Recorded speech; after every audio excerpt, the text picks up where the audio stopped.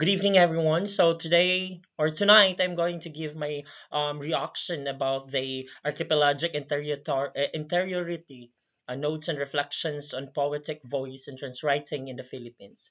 So the highlight regarding the exploration of the poetic voice and transwriting in the Philippines, it provides a platform for transgender individuals to share their stories, perspectives, and challenges, amplifying the voices of marginalized community. The exploration acknowledges the intersectionality of identities and the diverse cultural heritage of the Philippines, adding depth and richness to the narrative of transgender writers.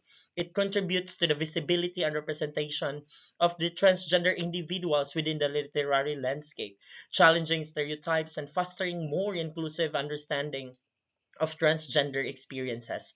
Trans writing serves as a means of empowerment and self-expression, allowing transgender writers to reclaim their narratives, assert their identities, and challenge the societal norms. It sparks dialogues, challenges prejudices, and promotes acceptance, contributing to broader social change and the advancement of equality and inclusivity.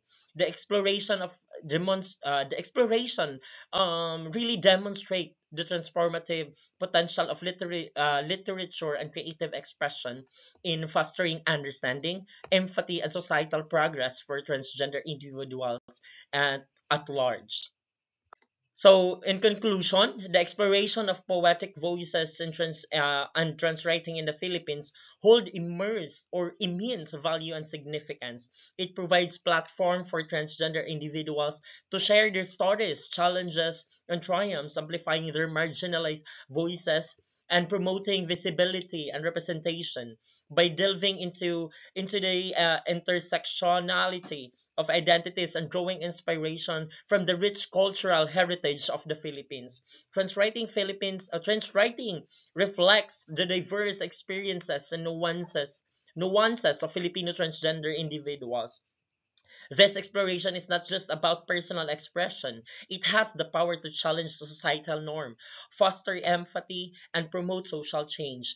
Through poetry and other forms of creative writing, transgender individuals assert their identities, reclaim their narratives, and invite dialogue about gender, identity, and equality. The study of poetic voice and transwriting in the Philippines encourages society to critically examine existing norms and biases, ultimately paving the way for greater acceptance and inclusivity.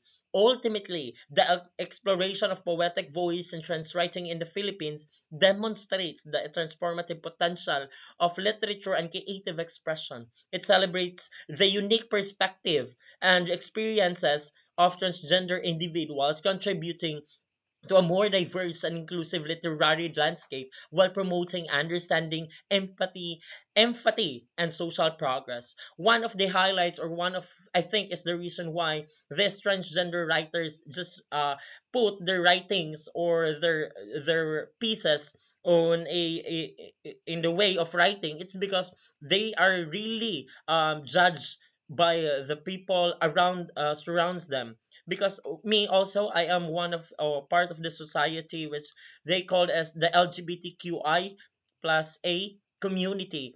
We really experience the social inequality, uh, inequality in general, inequality in treatment, inequality when it comes to dealing with something. So I think these writers really explore the Philippines just for them to really know how this kind of places really threat or threat this kind of people or these individuals.